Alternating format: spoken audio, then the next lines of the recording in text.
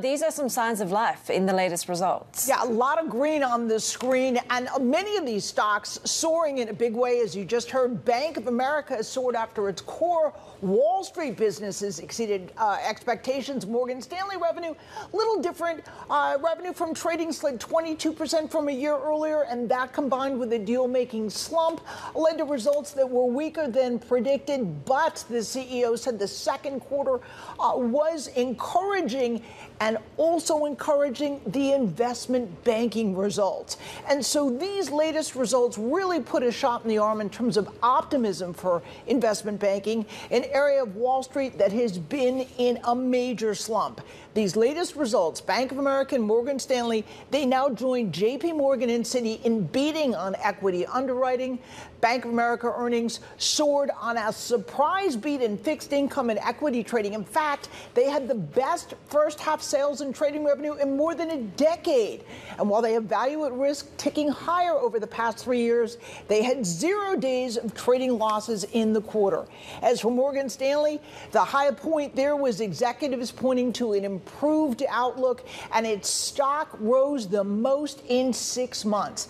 Now, the CEO says, again, the end of the second quarter was encouraging. That is something that investors really wanted to hear. They also said they are overall in a better place and with a better tone. Bank of America had slightly improved outlook for its net interest income for the full year.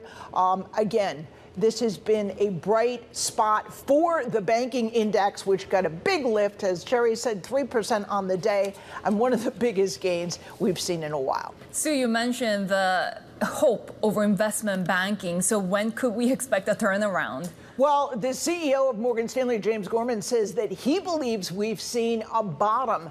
Again, he had very encouraging words for the street, and that's exactly what the street wanted to hear. When is the deal-making slump going to be behind us? He said those words that everyone wanted to hear. He believes the worst is over. I do believe it's bottomed, he told Bloomberg. He thinks deals will pick up, but possibly not until next year.